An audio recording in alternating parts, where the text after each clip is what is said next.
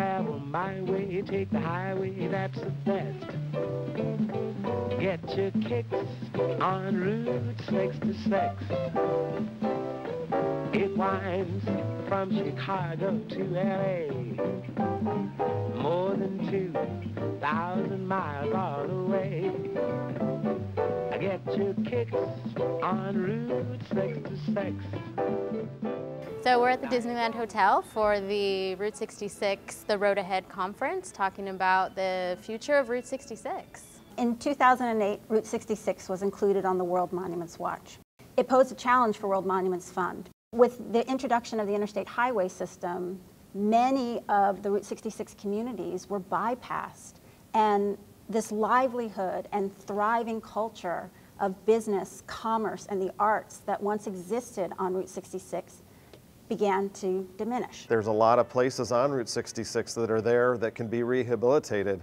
Maybe they've been allowed to run down. It is our goal to provide resources to communities and states to help preserve the authentic places, the idiosyncratic places of Route 66. We were very fortunate to be able to partner with the National Park Service and Rutgers University and to have the support of American Express to develop an economic impact study which truly demonstrated the benefits of historic preservation and heritage tourism. Get your kicks on Route 66. The conference is very much like Route 66. When we started this study, frankly, I was very humbled. How can you wrap your arms around a 2,500-mile very special place?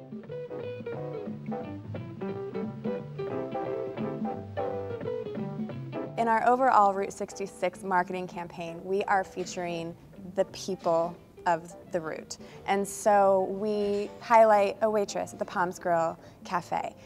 We highlight Bill Shea, who has in Illinois the Springfield gas station museum that's a must stop along Route 66. But we highlight the person, and we allow for people to explore that person and the place that they love so much. And that we're finding resonates. Really playing up that why travel matters and that economic development story is super important because it's there and tourism really has an impact.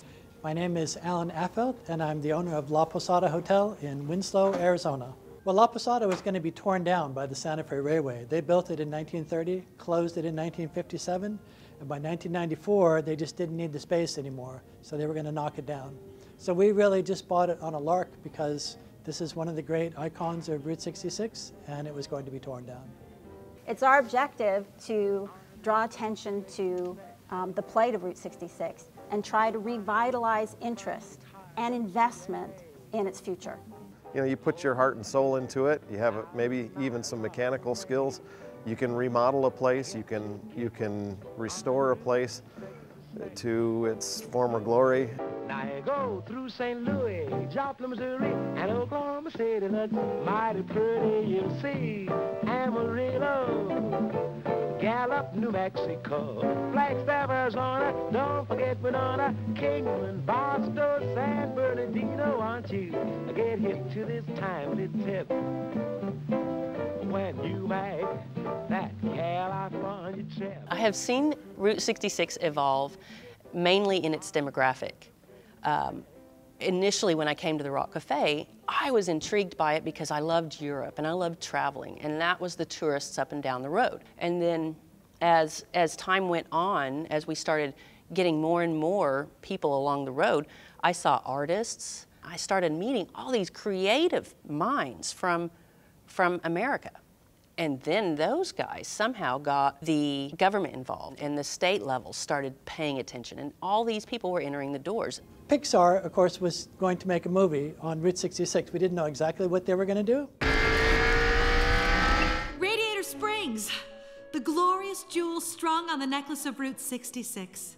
The Mother Road. So we just knew that they were all going to show up at the hotel for a few days and work on storyboards. And sure enough, the cars come rolling out, they start unpiling all this equipment, and they immediately just start taking pictures of everything. There was a group of us in 3 Cadillacs for about 8 to 10 days with Michael Wallace, who is well known as a historian and tour guide.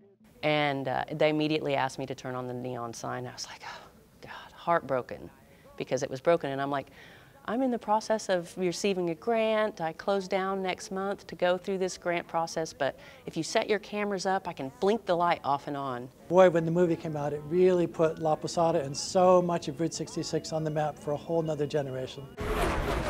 In the movie Cars, we're looking for ways to sort of create a world that has sort of a signature, a meaning to it. Route 66 is the charm of it is partially the older buildings and the layering that you see like on the walls with the old signs, and then if you're restoring a place or sort of recognizing it as this is a historical location, you don't want to make it look like it's brand new. It is not at all like the experience of traveling an interstate where everything is homogenized and you know when you get off an exit you're going to find the same kind of place to eat that you'd find 15 more miles down the road. No, what Route 66 did and what it does to a degree now, but what it can do even more in the future, is go back to its roots and become idiosyncratic all over again. The involvement of World Monuments Fund helps move us from thinking about Route 66 at a community and state level to a more macro, national, and global level. I think the core message of the World Monument Fund for this convention or seminar this weekend is to bring all of the communities along Route 66 together and to unify them so we can better tell our message. It's a message that's a message of history, a message of glamour, a message of excitement.